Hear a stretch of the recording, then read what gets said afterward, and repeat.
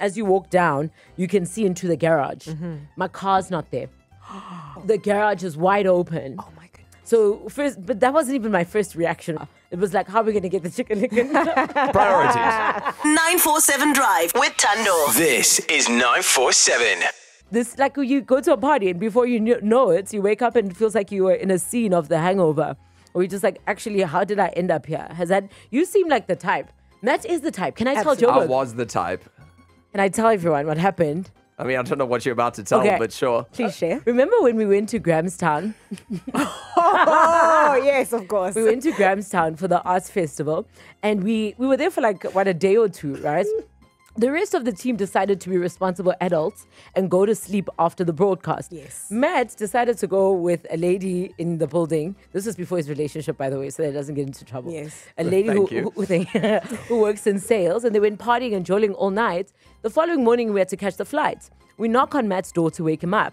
I figure, no, Matt is not there. Like, maybe he just didn't come back. Or he's gone to the airport at least. No, I didn't think he was No going one to. thought He that. no. It's either he didn't come back or he's dead because we knocked that door Yes. down. At that point, I was like, I'm leaving. I actually was the first to leave. Oh my goodness, you left him behind. Everyone ended up leaving you behind. Is that correct? Yeah, I landed up catching a flight by myself.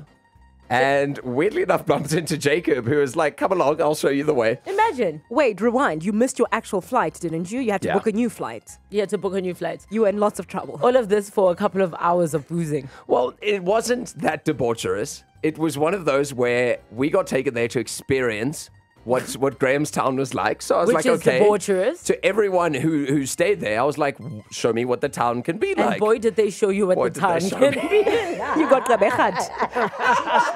Properly. You seem like a very debaucherous type, Maddie.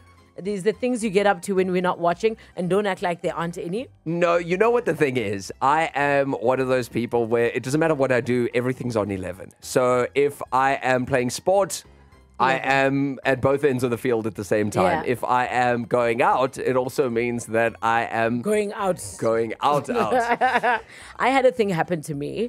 There's a friend I went partying with.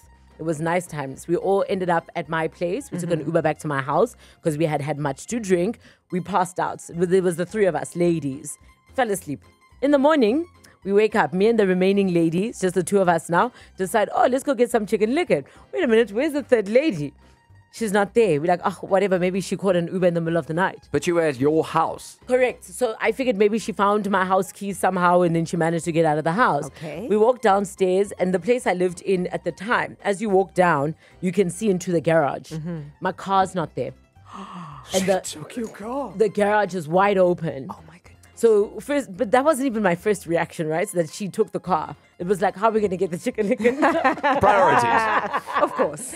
It turns out, yes, she took the car in the middle of the night to drive to her boyfriend. I was livid. Didn't speak to her for a good 2 weeks. Are you still mates with her? No, I'm still friends with her. I've forgiven her ever since. Unfortunately, nothing bad happened. Good. She arrived in one piece. 947 Drive with Tando. This is 947.